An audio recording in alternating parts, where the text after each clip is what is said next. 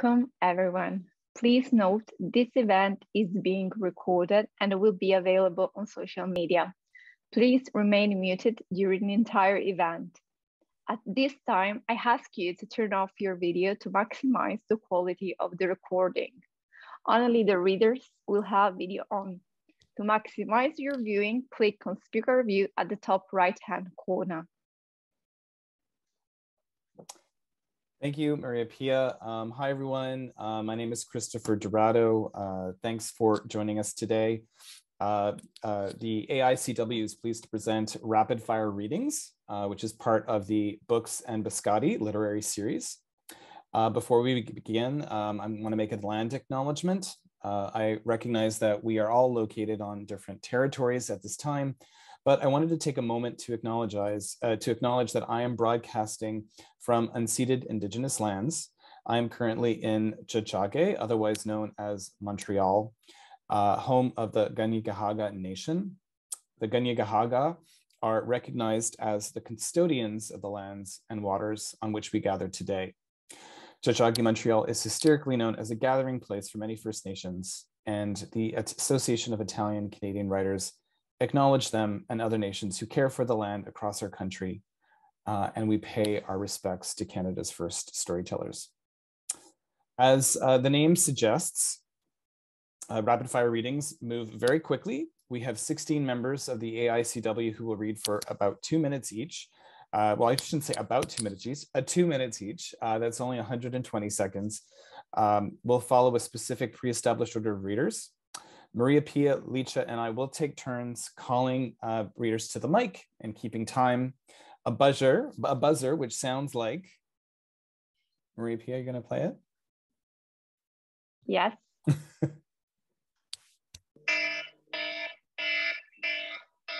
So there'll be a buzzer that sounds like this, and it signals when the reader has to stop. The reader will be muted right after the buzzer sounds, and so writers, please get ready to jump into reading mode whenever your name is called. So, and I want to also encourage people during this time, feel free to use the chat, share what you're thinking in the chat. Feel free to reach out right to other readers too about what you're sharing. The goal of this is really to get a sampling of a lot of the work that our members are doing. So we are going to begin with our first reader, and it's Anthony Portulese. Anthony, welcome to the stage. Please, Signora, beseeches Nonno of the nurse over FaceTime, his heavy voice quivering. You can take her hand? I no want her all alone. I no want her be scared. She's no longer conscious, but her eyelids often flicker. A large plastic pipe impales her throat, a vicious gag taped over her mouth. Machines push and pull breath in and out of her lungs. We can hear the hoarseness in her quaking chest. Tubes slither all over her blanket. They poke and puncture her gaunt arms. A helpless little fly caught in a web of plastic wires. Whenever she jolts, we freeze. Maybe she's about to wake, maybe she's about to slip away. The nurse strokes her damp hair, and Nonno blubbers a lullaby into the microphone. I can't make out his words. They're full of love, of devastation. The notes tremble through his teeth. Heartache bleeds from his lips. He's almost 90 and doesn't care about his health. He wants to be there in the final moments, to complete his husbandly duty. But we forced him to stay away, to keep him breathing, but no longer living. My father looks to his brother. For a split second, their resolve breaks. Doubt seeps through them both. Was it worth it? Should we have let him go to her? No, we mustn't. We cannot lose them both. Yet haven't we, though?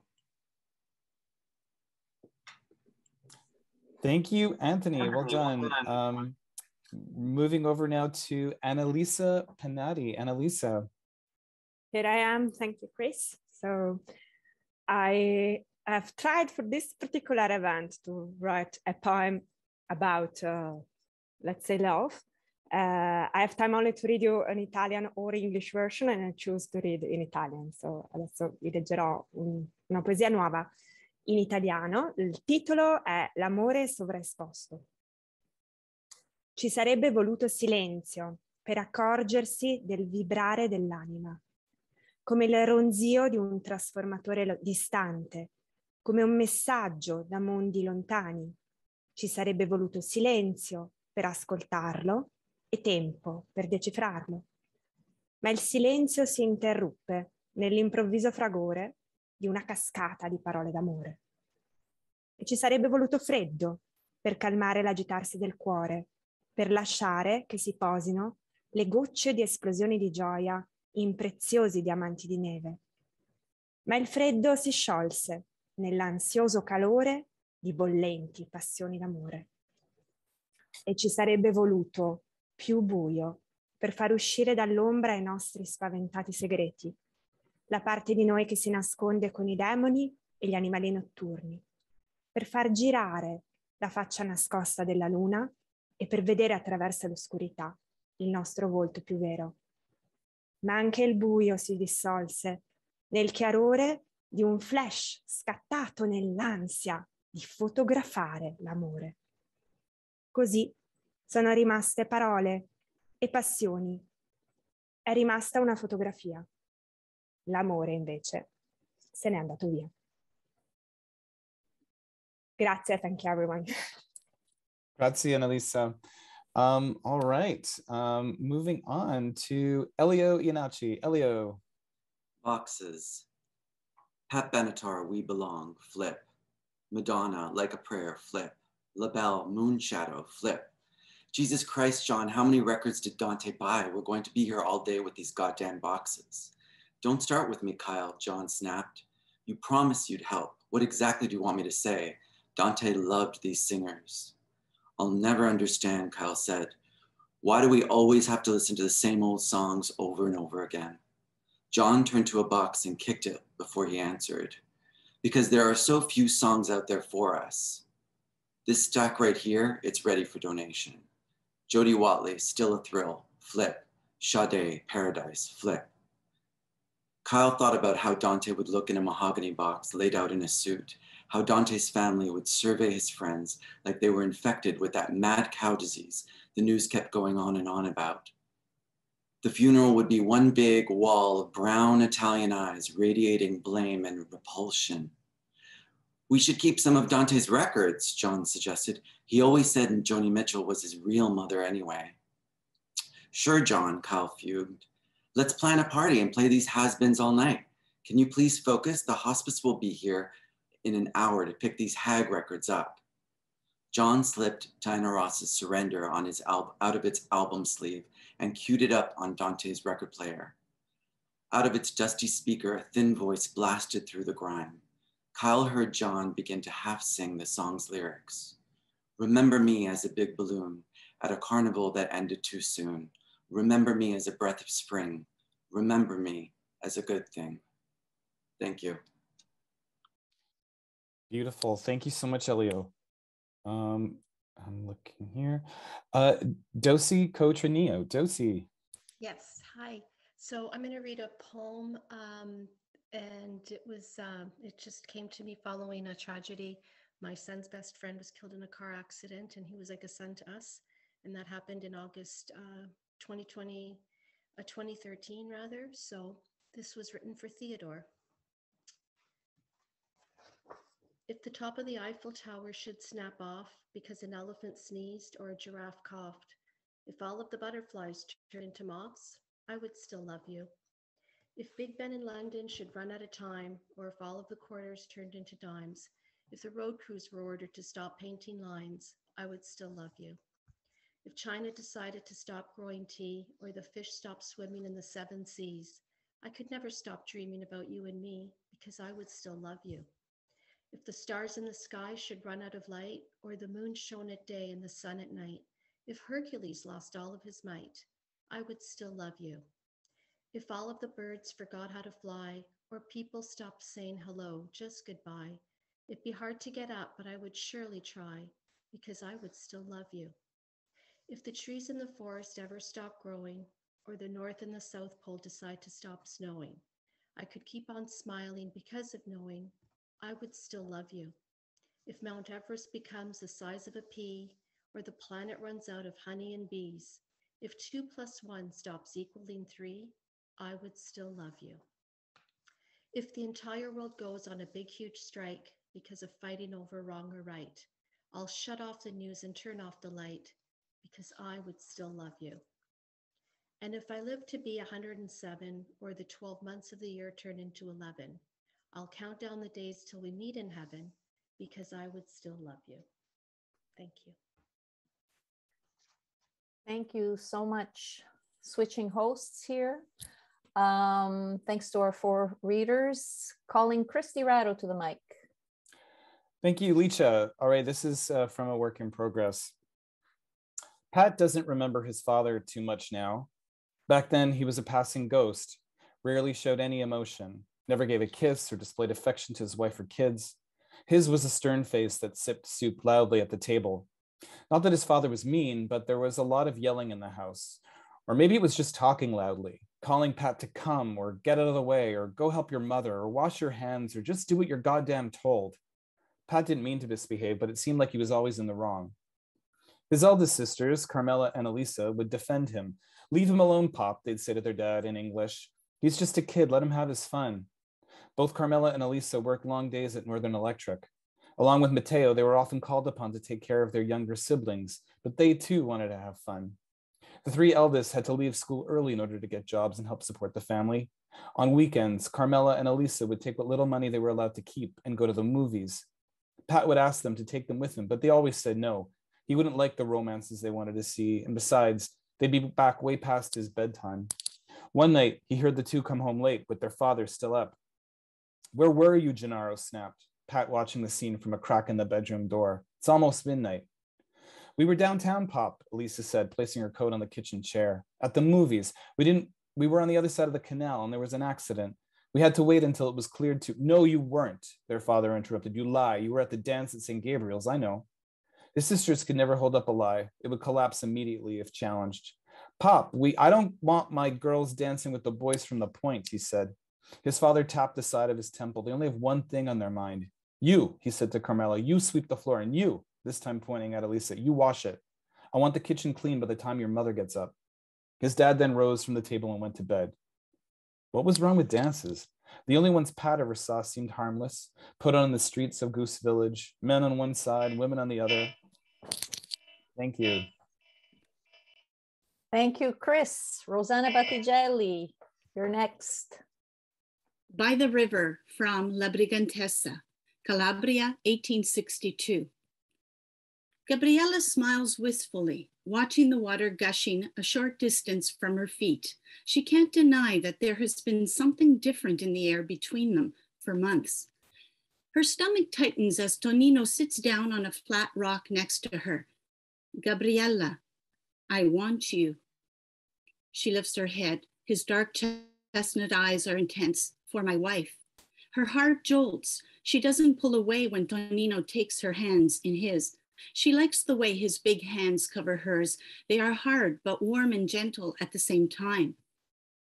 Mi vuoi, Gabriella, he says softly. For a moment, as the river whispers and gushes, she wonders if he has really spoken, but when he repeats the words, she knows it wasn't her imagination.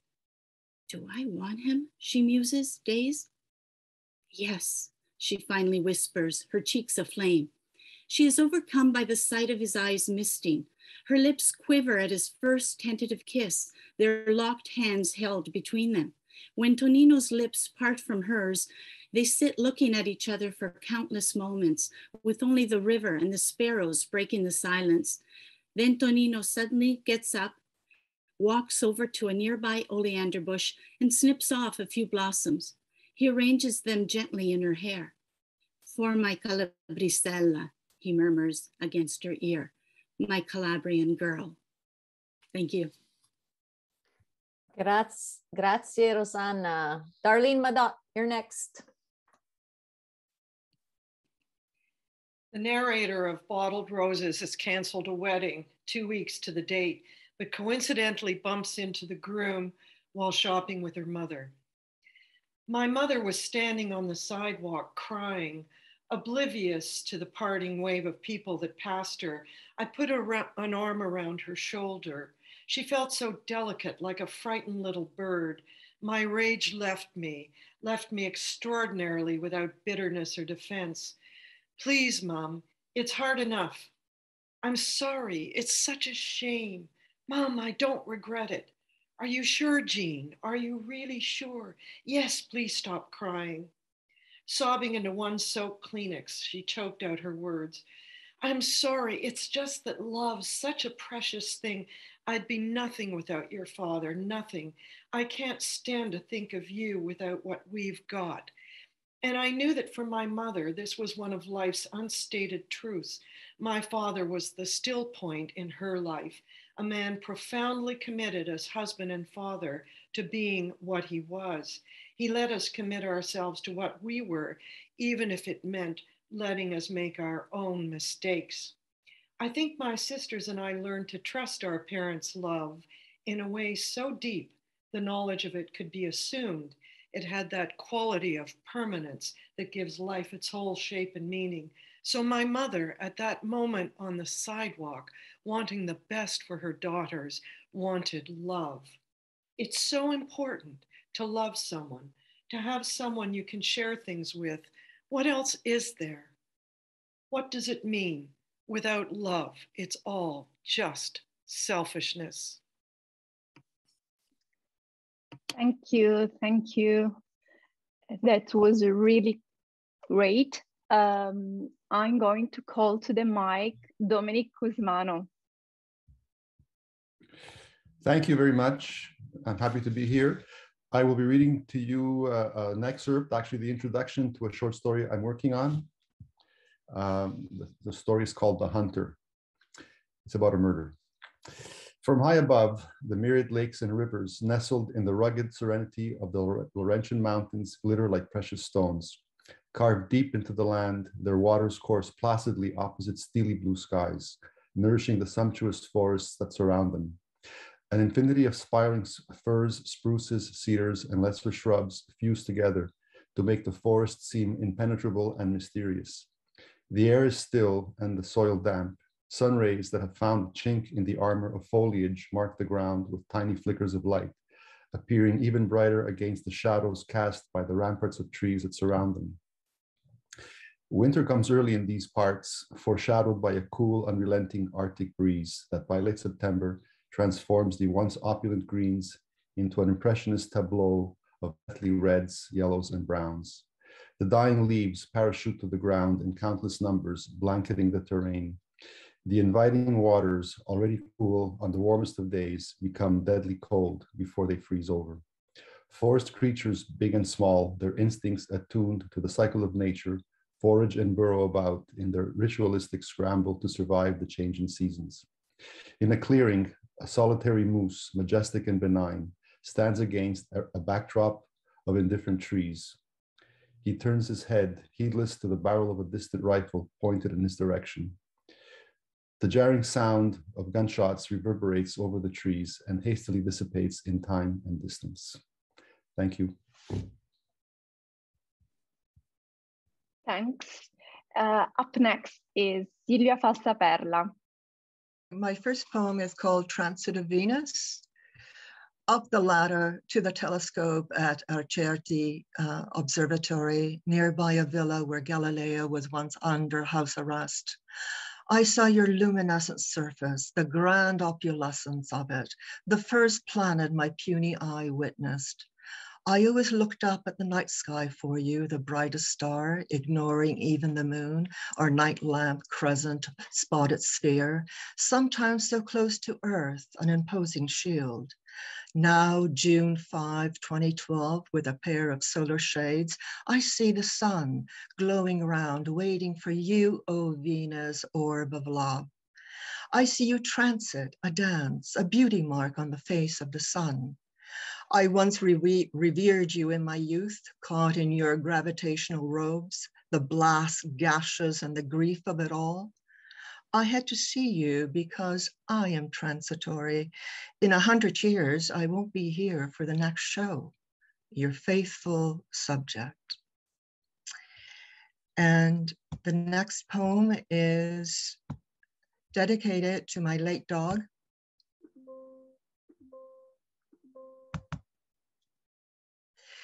At dawn, a visitor.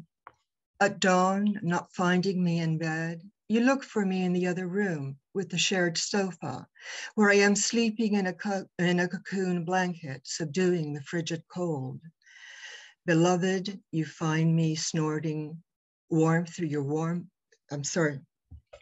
Beloved, you find me snorting warmth through your mouth and nostrils, doggy eyes of wordless love. You slump on the wooden floor.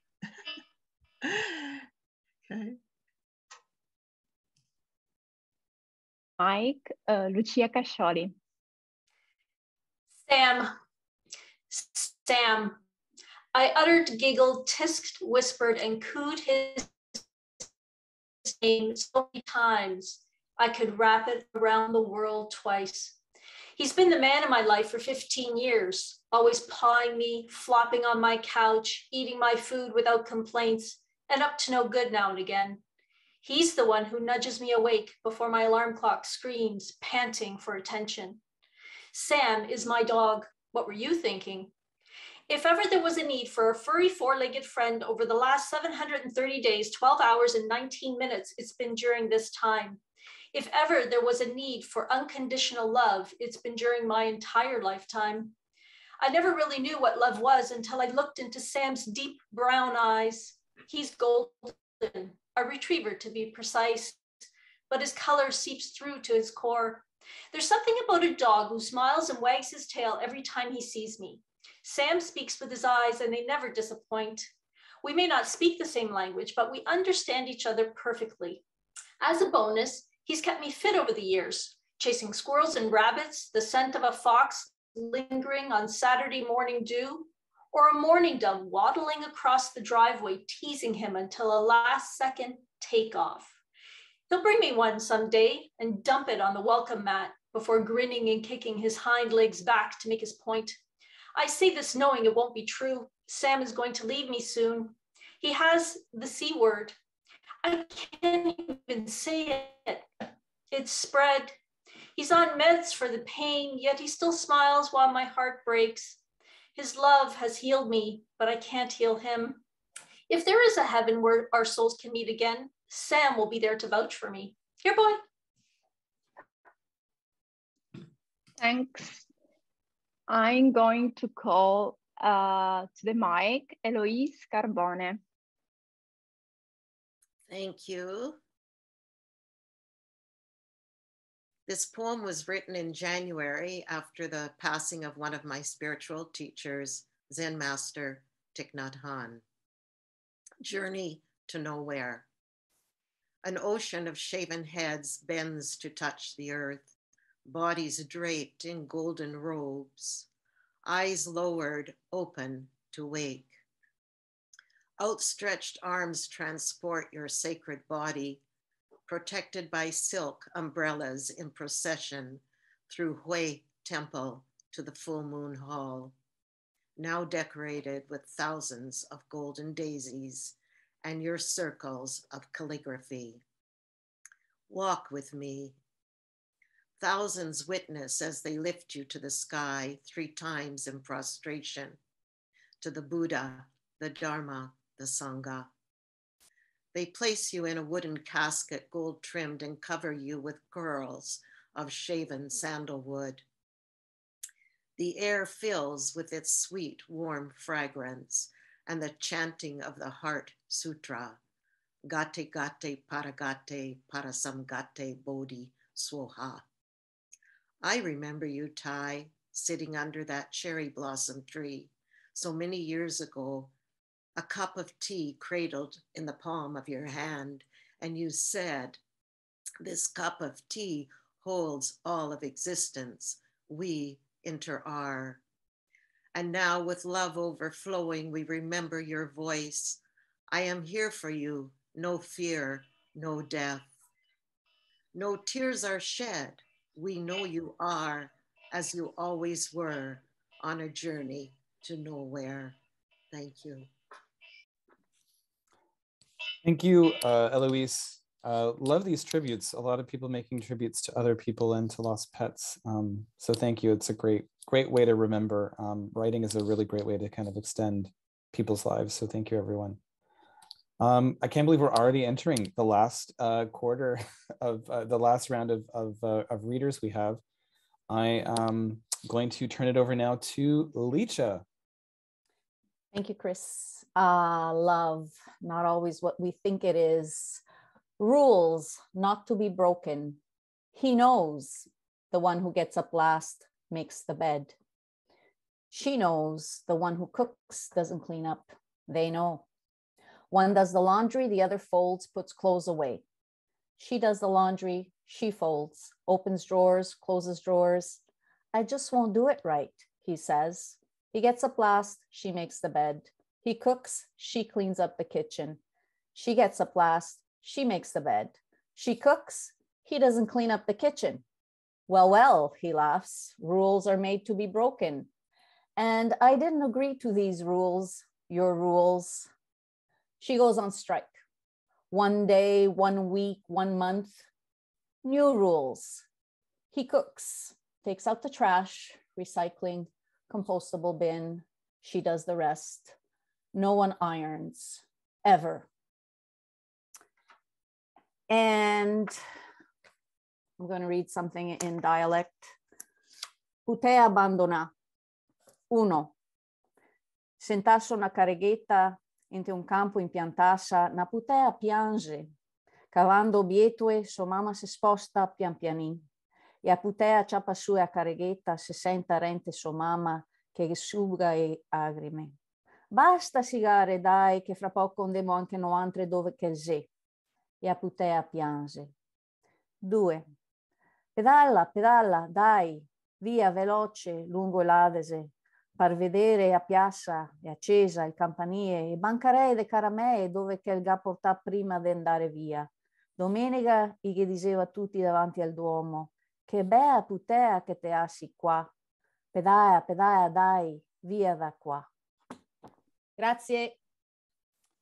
Thank you, Licia. Our next reader is Caroline Di Giovanni. Caroline. Okay, hello. Hi, I'm going to read from my new little book, Poems for Two Worlds. The last poem is rather long, and so I decided just to read the last 2 sections. The name of the poem is A Woman Reads Dante. I imagine a woman having to do exercises in Dante to get her degree, and she's rather annoyed. Purgatorio. My little life appears so small compared to many others. Dreams and ambitions fade in time. Where is a Virgil to guide me? What about Emily Dickinson? My household is my universe. Where would Dante put me on his mountain? There must be a place for non-achievers. A fitting punishment is the burden of procrastination I carry around like a basket of wet laundry. Someday I will hang it out to dry, but not today. The wind is high. I'm afraid I would be blown away. Paradiso. Sipping my tea, I think again about the love Dante describes that moves the earth and all the stars. His planetary metaphor is brilliant, yet I think of love another way, as a wide ocean holding me, allowing me to float and swim, to move at my own speed, sometimes feeling lost, but always returned above the surface, even after a frightening dive. This love has majesty and power. As a woman, I think I too exist in power and mystery, able to mother children, able to. All right, thank you so much, Caroline. Now we are going to hear from our final reader this morning, this afternoon, Carmelo Militano. Carmelo.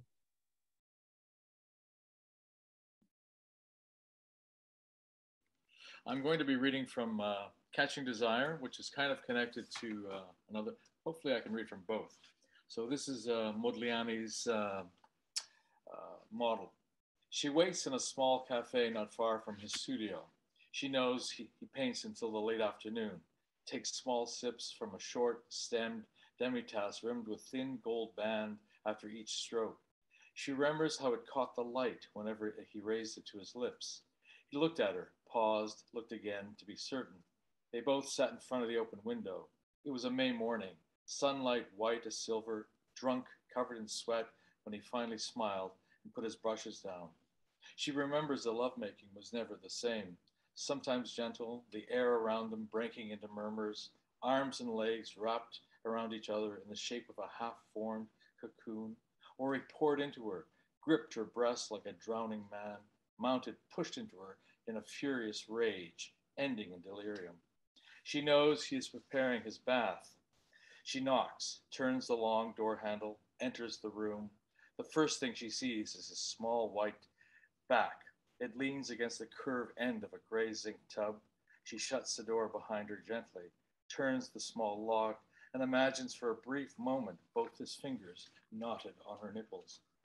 They stare at each other like uncertain chess players. She takes in the odors of the room: sardines, tobacco smoke, mold, decayed wood, scented orange smoke, varnish, oil paint. He turns away, continues to bathe. She watches him pour water over his head, lather his hair, eyes closed. It is then she approaches him, takes the cup from his hand, pours the lukewarm water over his hand, pours again, asks him to stand. He rises like a young Poseidon, dripping. Okay, so that's, well, am I done? Now I'm going to quickly do this. Who finds these words? Secretary slaving. Okay, that's it. Okay, I'm done. Thank you, Carmelo. Wow, that went by very fast. That was wonderful, everyone. Yeah, thank you so much. That was amazing. Thank you to all the readers. Oh, thank you. Thank you for the buzzer. I got buzzed.